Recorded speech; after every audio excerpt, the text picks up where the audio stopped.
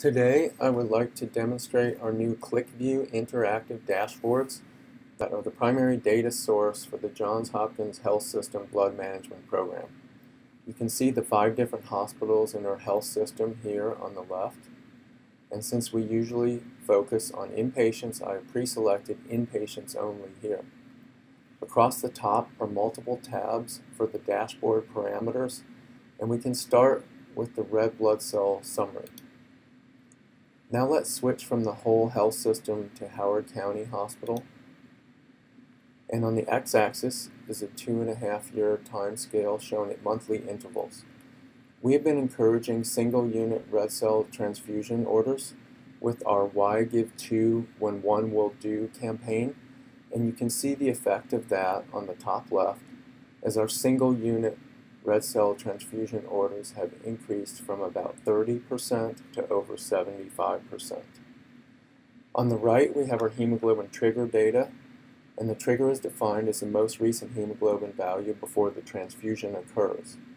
Evidence-based guidelines suggest a hemoglobin trigger of 7 or less, which is depicted in our graphs as green. Yellow is 7 to 7.9, and red is a hemoglobin trigger of 8 or greater.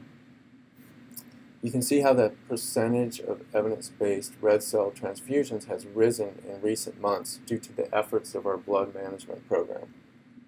On the bottom left, you can also see a 30% decrease in red cell utilization over the same time period, shown in average number of units per patient. Next, if you want to drill down more specifically, we can go to our RBC authorizing provider reports, and we can click on an individual department, such as critical care. And on the left, you will see the individual provider's numeric ID codes with their 1 versus 2 unit percentages. And on the right, you can see the corresponding hemoglobin trigger data for each individual provider compared to their peers. Now I will clear the selections, go back to select inpatients, and we'll go ahead and look at plasma and platelet utilization. I'll select Johns Hopkins Hospital plasma, and we can see that the out-of-guideline plasma transfusions with a preceding INR of less than 1.5 are essentially unchanged or perhaps even slightly increased over the last 3 years. So we have some work to do with our plasma guideline compliance.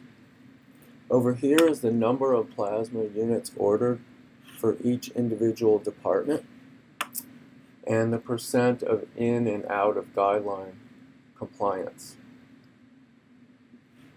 We'll go ahead and look at platelets.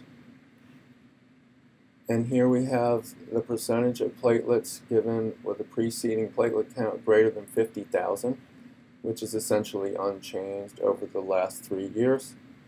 Platelet utilization shown here bottom left, also unchanged. So we have some opportunity and some work to do with platelet transfusion guidelines. Over here we see the number of platelet transfusions by department. It's not surprising that oncology leads the way in number of platelet transfusions and also the least number of out-of-guideline transfusions. Medicine and pediatrics follow oncology.